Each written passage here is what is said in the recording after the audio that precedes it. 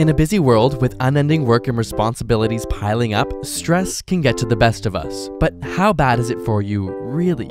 Can stress actually kill you? From a biological perspective, stress makes perfect sense. If you're about to get chomped on by a bear, your stress hormones better kick your butt into gear.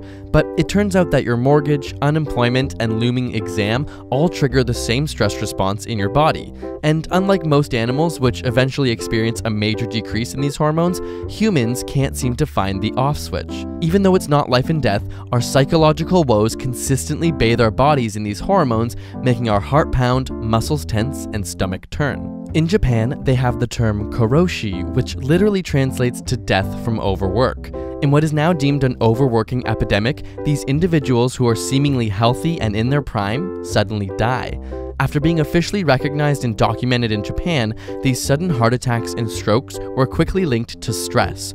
But how does stress cause this? Cortisol is one of the main stress hormones, which helps divert energy to where you need it and away from non-essential functions of the body. But with chronic stress exposure, problems arise. The immune system shuts down, inflammation is inhibited, white blood cells are reduced, and susceptibility to disease increases. Some evidence also suggests that prolonged stress may be involved in the development of cancer. When looking at the arteries of macaque monkeys, those under significant stress have more clogged arteries. This prevents blood from getting to the heart quickly during stress and can ultimately lead to heart attacks. The brain also takes a toll. When looking at mice exposed to stress, we see dramatically smaller brain cells with fewer branch extensions than normal mice. This is particularly prevalent in the areas associated with memory and learning, which may stir up some memories for you of those wonderful all-night study sessions. The acute stress and sleep deprivation can make it increasingly difficult to remember the things we want to. Perhaps the most telling story is in our DNA. We contain something called telomeres at the end of our chromosomes,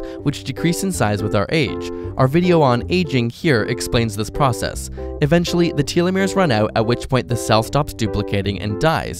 So telomeres are directly related to aging and length of life. And it turns out, stress may actually accelerate the shortening of these telomeres. But not all hope is lost for the perpetually stressed. Another hormone, oxytocin, has been shown to reduce this stress response. It helps your blood vessels relax and even regenerates the heart from stress-related damage. So how do we get more oxytocin? It's sometimes dubbed the cuddle hormone because it's released during positive social interactions and while caring for others. People who spend more time with others create a buffer or resilience to stress. So when life gets the best of you, just remember, you don't have to go it alone. Spend some time with those you love. It may just save your life. Got a burning question you want answered? Ask it in the comments or on Facebook and Twitter. And if you want the inside scoop on upcoming episode ideas and behind the scenes, check out our personal Instagram and Twitter handles. And subscribe for more weekly science videos.